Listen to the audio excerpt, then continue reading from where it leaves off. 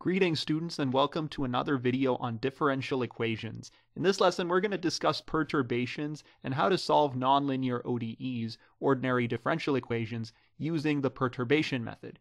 Later I'll also be making a sister video to this one for applying perturbations to partial differential equations. Suppose I have an ordinary differential equation that looks something like this, with a function f of the nth derivative of y with respect to x, the lower order derivatives of y, and x plus a perturbation parameter epsilon times a function g of the nth derivative of y, the lower order derivatives of y, and x. All of this is equal to 0. Now just note that the parameter epsilon here is assumed to be very small. Of course, this ODE has some initial conditions and/or boundary conditions also. I'll call this equation 1. Now in typical perturbation problems, this function f, which isn't multiplying any perturbation parameters, has a known solution when it's by itself, with the initial and boundary conditions mentioned above.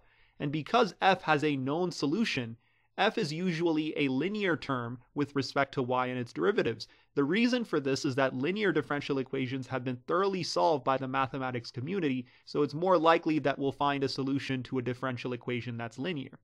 On the other hand, this function g that's multiplying the epsilon is usually nonlinear, and it's the nonlinear terms that make things a lot more difficult to solve. So essentially, the typical problem we're solving using perturbation methods is a linear differential equation that is slightly perturbed by a nonlinear term g.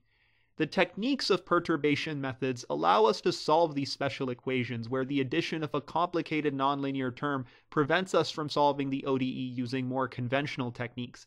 It's important to note that using perturbation theory gives us approximate solutions to the ODE, not exact analytical solutions. Now, along the lines of perturbation methods, what if you were chugging along in life on a linear path but suddenly experienced a perturbation in your academic career? Like you found out you couldn't get that coveted summer research position because your 1,000-hour internet trolling experience with your buddy wasn't going to cut it. In that case, it might be a good idea to develop some tangible skills, and there's no better way to do that than by using Skillshare, who have graciously sponsored this video. Skillshare is an online learning community that offers thousands of inspiring classes for creative and curious people on topics including illustration, design, photography, video, freelancing, and more. We're already a few weeks into the new year, so why not set a New Year's resolution of learning something tangible and developing your creative side? There's so many lessons on animation, music, web development, and a whole slew of other topics that you can't really go wrong with Skillshare. I myself have been using Skillshare to develop my animation skills. If you saw my quick preview on platelet-rich plasma, then you might have noticed that I used animations, which is a departure from my usual style. And the reason I could do those animations was this playlist, which is really good. The videos are super concise and really well taught. Best of all, Skillshare is quite reasonably priced for debt-ridden college students like us. It's less than $10 a month for an annual subscription. Now, if that sounds good, there's an additional kicker. Because Skillshare is sponsoring this video, I can offer all you guys 2 free months of a premium Skillshare membership. Click the link in the description below to get 2 free months of premium membership and explore your creativity. Anyway, let's get back to perturbation methods. When we solve equation 1, we expect a solution y that is a function of both x and the perturbation parameter epsilon. The closer this epsilon is to 0, the closer y is to the simple y of x. Now, in order to actually find an expression for y of x comma epsilon, we need to think back to first-year calculus.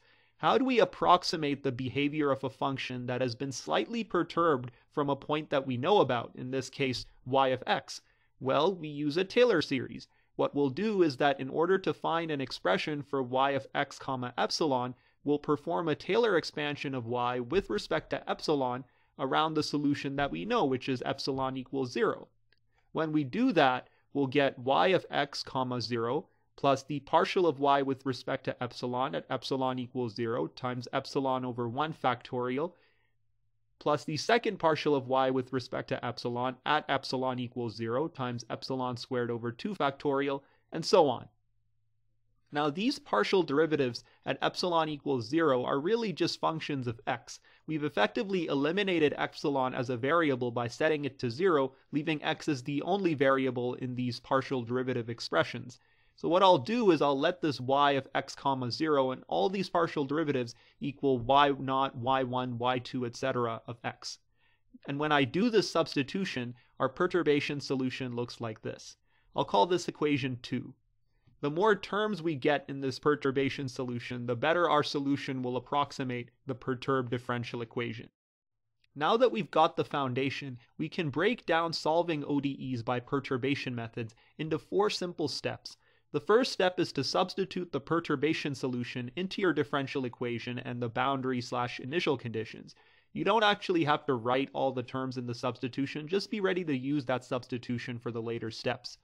The second step is to set epsilon equals 0 in the differential equation and the initial/boundary conditions you start with. In other words, equations 1 up above. Once you set epsilon equals 0, solve the ODE, and you'll end up with the solution y naught.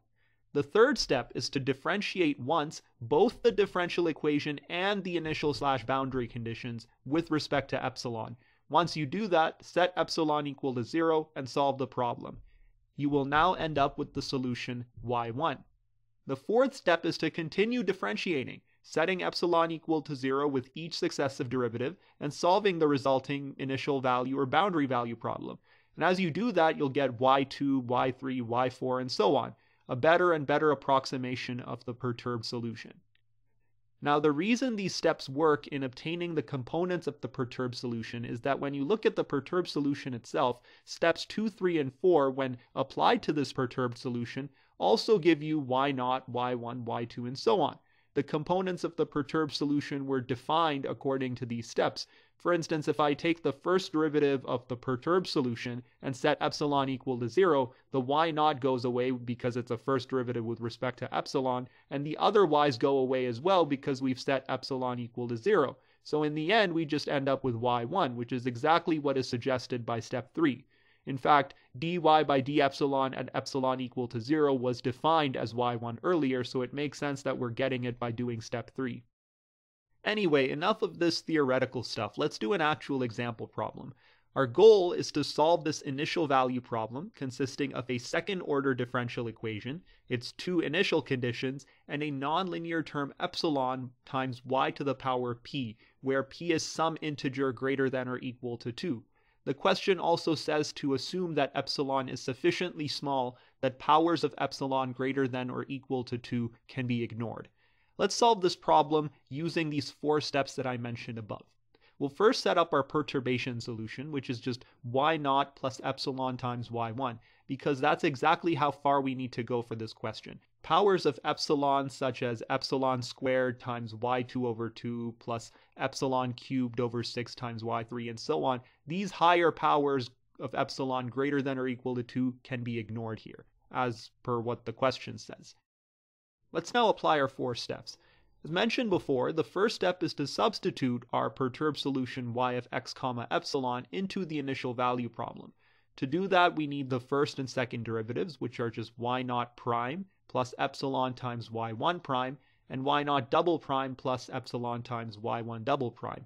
Note that the prime here means a derivative with respect to x. Now, plugging this into the initial value problem gives us the following.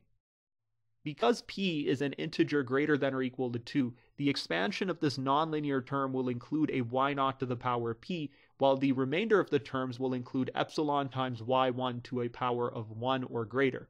And if the remainder of the terms of this expansion alone contain epsilon times y1, and if we have epsilon on the outside as well, then all of the terms under these 3 dots can be ignored because they have a power of epsilon greater than or equal to 2. And if we perform the simplification, we get the following initial value problem. Now that we've set things up, we can move on to the second step, which is to set epsilon equal to 0 in the initial value problem and solve for y naught. The way to solve this resulting problem is fairly simple. Assume y naught is an exponential of some unknown coefficient r times x. You've probably covered this in your ODEs course, but I'm going to go over it again. When we substitute this e to the rx into the differential equation, we end up with a polynomial equation that will give us 2 solutions for r. To get those solutions, we just factor the polynomial. So the 2 integers that add to 4, the middle number, and multiply to 3, the last number, are 3 and 1, so we have r plus 3 times r plus 1. The exponential itself can never be 0, so r plus 3 times r plus 1 must be 0, which gives us r1 equal to negative 3 and r2 equal to negative 1 as two of our solutions. This means that e to the negative 3x and e to the negative x are possible solutions for y naught, so the total solution y naught must be a linear combination of these two possibilities. There's also two initial conditions that we need to worry about. The first is that y naught at x equal to 0 is 1, while the second is that y naught prime at x equal to 0 is negative 3. If we apply the first initial condition, we find that c1 plus c2 is 1, since the exponentials become 1 at x equal to 0. Then for y naught prime, the derivative is just negative 3c1 times the exponential of negative 3x minus c2 times the exponential of negative x. This means that by the second initial condition, negative 3 is equal to negative 3c1 minus c2. And if we solve these two equations for c1 and c2, which is like grade 4 level stuff, we find that c1 is 1 and that c2 is 0. Okay, maybe not grade 4, grade 9, but close enough, you get the idea. In any case, after solving the ODE and applying initial conditions, we find that y naught is e to the negative 3x. So we've done step 2, let's now move on to step 3.